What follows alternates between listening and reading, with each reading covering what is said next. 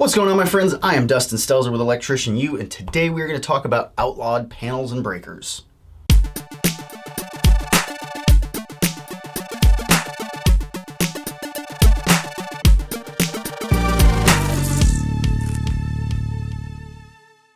So why is it important to even know about this? Really because as an apprentice or journeyman, as you're going about service calls throughout your career, you're going to come across a lot of these panels. Homeowners are going to ask, are these safe? I was told by my home inspector or whatever that I need to replace this panel. So you need to know a little bit about it. So essentially the problem is a lot of these outlawed panels are really old.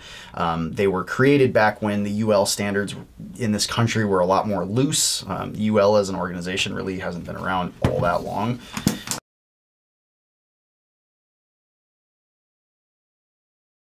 So a lot of these companies were established, and they either didn't follow the UL standards because there wasn't any around, or they didn't know about them, or they pretended that they were, but they really weren't. But it was just kind of a loose time, and these things stuck around for decades in people's homes, and they kept, being produced more and more as new houses were being put in.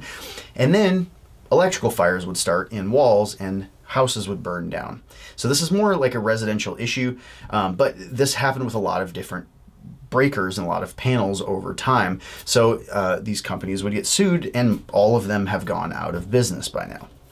So that's why you need to know about them, at least knowing what the names are, a little bit of why the issues are, and what kind of things that you can do to test for it and check out a system if you do get called out there for somebody asking you to test them. So the names of these companies are the following. There's Federal Pacific, Zinsco, or you'll see Zinsco Sylvania, Challenger, more specifically Challenger Type A, Pushmatic, and Wadsworth. So these are the main companies. There are a lot of breakers that were made for these panels, little variations of these panels as well, like Federal Pacific also has a stab lock version or brand, and that has a huge failure rate on it. Like in some of these cases, it's up to a 60% failure rate of the products that were manufactured because there was no actual testing. Anyways, we'll get into that later. I'm actually going to do a video on each one of these in their own separate video, so I'm not going to do a deep dive here. But really, I want you to understand that there are these brands and that they probably do need to be replaced. Now, what's really the big problem? Why did all of the fires and the deaths and all of that happen? Really, each one of these brands is a little bit different in their story as to why, but a lot of them have to do with how the breakers and the bus bar inside the panel board actually made up together. They can create really hot points, and if that bus bar becomes damaged, but there's still current feeding through it, it could damage the breaker without you actually knowing that there's damage to it because it's on the back side of it. So a lot of just the improper seating could create excess heat and create fires. Another issue that's common is a lot of the internal mechanisms inside of these breakers don't actually work like they're supposed to.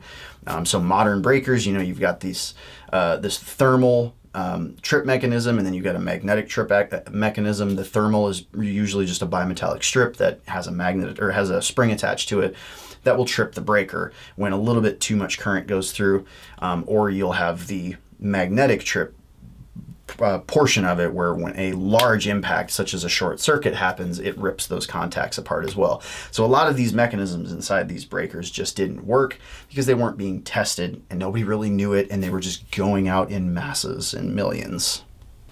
And then in weird cases, like there's Edison fuse panels, if any of you have ever seen them before. It's kind of like this, where they've got these fuses.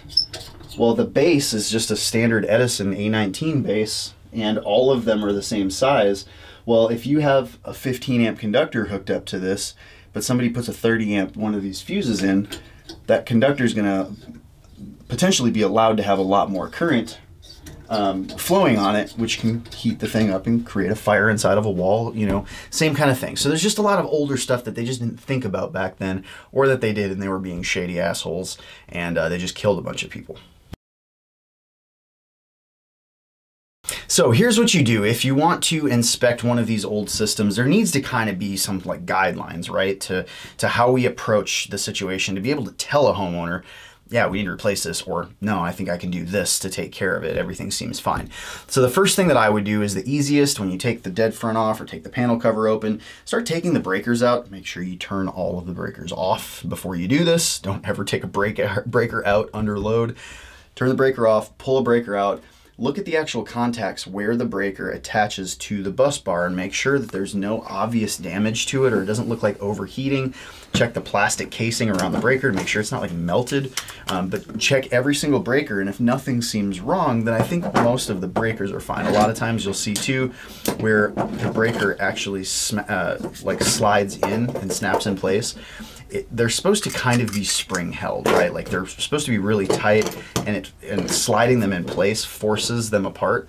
So if it's too loose on the breaker side and you can actually move it, like that's a problem. So that's something to inspect. Just make sure each one of the breakers themselves, where they attach to the bus bar, is okay.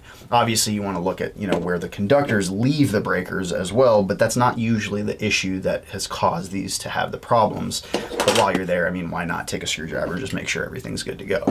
The next thing that I do is I inspect the bus. So I've gotten all the breakers taken out, everything looks fine. I look at the actual bus and look at every single tab on there where all of the breakers snap in, look at the whole bus bar all the way from top to bottom, and just visual inspect everything. You might notice that there's some discoloration, like there might be a spot where it's like weird colors and stuff, and that usually means that that's a hot spot. For some reason, there could actually be like a fracture or something in that bus bar, but who knows? Again, that's not usually the issue that was causing this, but it's something to look for. If you're already going to be in there inspecting something that's 80 years old, you might as well do the due diligence to look at every single part of it. If there's any obvious like melting of that bus bar, a lot of the materials have changed over the years. Bus bars were made of different materials back in the day, so some of them were weaker metals, and so they would actually cause a little bit of melting or disruption of that material or warping of it. So just inspect the entire bus bar. I would even inspect the conductors, if it's service entrance conductors or feeders that are coming into the top of this panel to feed it. Make sure that the lugs are good, nothing's loose or wobbling around in there, and that everything is tight. And if all of that looks good, then you've checked the two most important things really. So then what I would do is put all of that stuff back in place and actually try to trip these breakers. There's the thermal trip and there's the magnetic trip. It's kind of hard to set up a perfect test situation for a lot of these problems, especially when you're talking about the thermal part of it. So if you're setting up on a 20 amp circuit breaker, you're setting up a load, you have to know that a load is going to pull like 22 amps, 24, you know what I mean? It's going to be really hard to be precise, so you really can't do much about that for the thermal side of it. But one thing that you could do for the short circuit side is you could actually short circuit some of the circuits in the house and make sure each one of them trips. This would be a crazy kind of thing to do. Obviously, you'd have to go through the whole house, find every one of the circuits, shut them off, but you can tell where every one of them are if you just shut a breaker off, go into a room. Oh, there's no power in here. Okay, well, I'm going to take a hot and a neutral, touch them together. I'm going to try to go turn that breaker on. If the breaker turns on, that breaker's not good. It's not doing what it's supposed to be doing. Another way that you can do this, and I don't recommend anybody that's not trained as an electrician do this, but you can actually take a live conductor, a black and a white, hot and a neutral, and touch them together very firmly. Don't tap them. The more firmly you hold them together, the more that you're going to keep all of that energy inside of the point where you're making that contact. So most experienced electricians know when you touch a hot and a neutral, boom, you're going to get this little flare in front of your face. So it's not something that I recommend that anybody that's not trained, it's not a journeyman or a master, do. But those people know how to handle that situation. The other problem is when you do that, you end up really like damaging the conductors at these points. So if you're going to do it, like you're doing it at the tip of the conductor, so you could cut that end off and actually start with a brand new joint. Again, I'm not teaching you how to do this. I'm just saying that this is something a journeyman or a master should be able to do in a controlled environment, taking live conductors and being able to test whether or not they short these conductors together and see if that breaker will trip. And if it doesn't trip, then yes, we have a problem. Now, after you've gone through all of the due diligence to do all of that, the other thing that you could do is, with everything back together, you could take a thermal scope and you could see if there's any hot points. Like if you have a FLIR or something like that, you could see if there's any really, really hot points in that panel. And if it's showing that a breaker is really, really hot, you would want to take your ammeter out and test and make sure there's not an excess amount of current going through it. If you've got a 15 amp breaker and you've got 30 amps of current being drawn on it, it's gonna be really hot, but it should trip as well. So that's one way to be able to test the thermal part of it.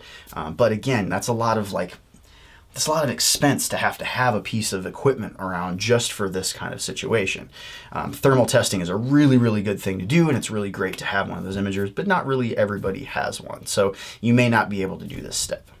So the next thing to do, if everything just looks like it's fine, you've gone through and tested everything, you don't see any damage, you don't see any breakers that are sticking and not tripping when you're simulating a short circuit, then you could really walk away from that job and everything's fine. If there is no problem, then there's really no problem. However, a smart thing could be to change out every single one of the breakers.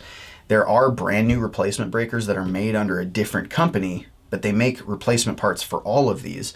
And this is something I recommend if a customer doesn't have the money to be able to replace the whole thing. Most electricians are gonna say, just replace the whole panel. You know, like, don't even waste the time doing any of this stuff.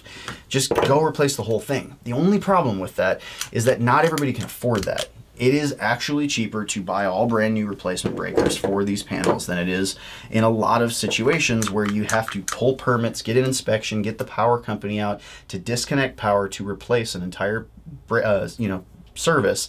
A lot of times you have to take the riser, the meter, you have to get an ESPA a lot of times with the power company to let them know that there's design criteria and that they need to help design and figure out where the drop needs to go.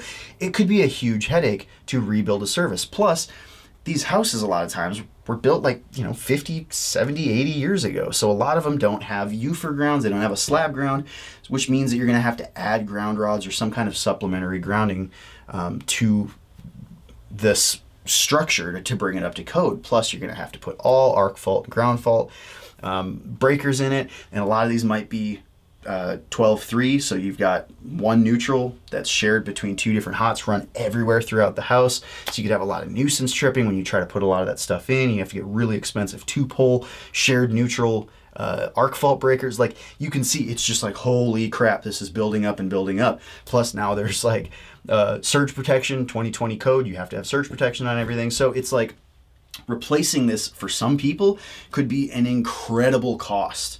So it's a lot of times easier to just keep the system and put all brand new breakers in that are UL listed, that are tested to the modern UL standards, and that are certified by a modern company that's making exact replicas of these old breakers, but with new standards, new material, and making sure that everything's testing before they're just being shipped out the door. So if you're interested in any of that, Connecticut Electric is the brand. You can find a lot of these in Home Depot. You can go to bigelectricsupply.com, and there's a link in the description below. And order some of these, but they're in a lot of different places. So it is a possibility for customers that want to do this a little bit more on the cheap, to be able to replace all of their breakers with new stuff. Again, make sure that the bus is good. Don't just go stick a bunch of breakers in. If you've got a faulty bus, you could just be masking over a problem and create, like a hazard that wasn't there before. But as long as the bus is good, putting all new replacement breakers in there is actually a pretty good idea for somebody that's on the cheap. And then the last option is if somebody doesn't care and they just want to replace the whole thing, then obviously do that. I think you're going to hear probably most electricians out there are just going to say, just replace the whole thing. But again, you're talking the difference between a few $100s and potentially a few $1,000s. So it just depends on what the inspector can do. So I'm going to do a little bit more deep dive into each one of the brands. As the months go, I'm going to probably do Federal Pacific next. Then I'm going to do Zinsco, and just kind of each month talk a little bit about the specifics of each one. If you guys have any other questions, if there's anything that you want to cover or know, or if you have any extra information, if you're like some super old electrician and you were around back when these things were being put in brand new and you'd like to have some input into these, I'd love to hear from you. Please leave some comments below, or always just email me, dustin@electricianu.com. Make sure you guys do the subscribe, join, like, bell, notification, heart, thumb thing, all the stuff that I say all the time. If you're interested in joining the channel, please do. That helps me out extremely. These are my 480 volt members. I really appreciate y'all, and the 120 volt members. Thank you guys so much for all that you do. I hope the perks that I'm giving you are frequent and of high enough value for you to appreciate.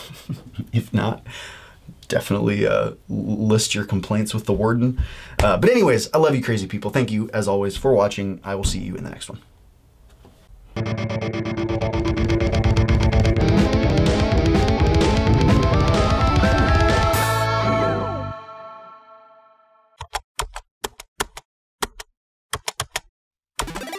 Best music and video.